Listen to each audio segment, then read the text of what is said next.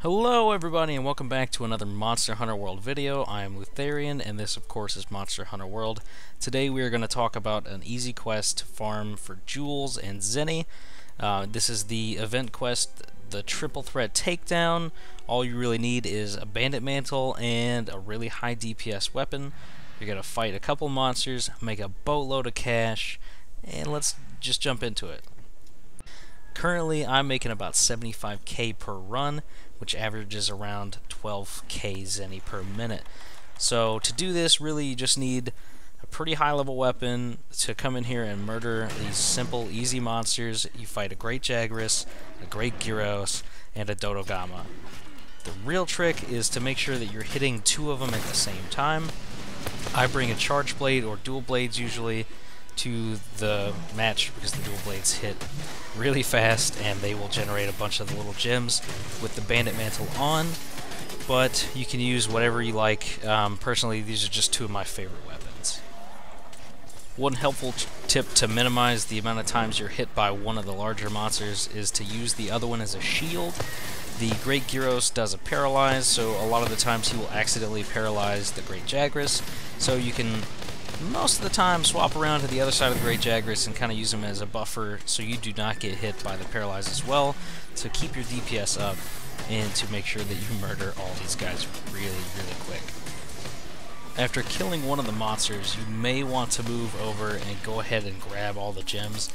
Generally, if you leave them on the ground too long, they will despawn a little bit, so you are going to lose a couple no matter what, but you can most of the time pick up just almost all of them, and I usually average around 25 to 35, just somewhere in that buffer range of items picked up from this, just depending on the luck I get with either my cat grabbing one of the Gyros and stunning the other Gyros, allowing me time to pick stuff up, or whatever. So once you kill those, just move on to the Dodogama. If you still have your Bandit Mantle up, you'll get a couple more items, but other than that, you're going to kill him. It's going to be real easy.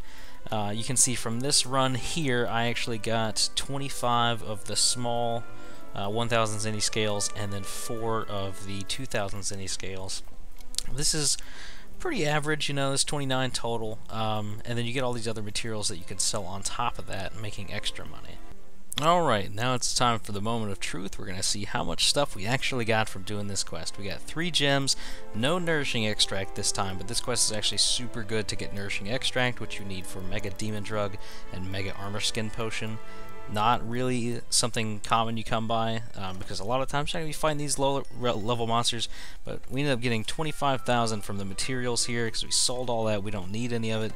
Not so good gems, but that's par for the course sometimes. Another 14,000 Zenny from the quest itself.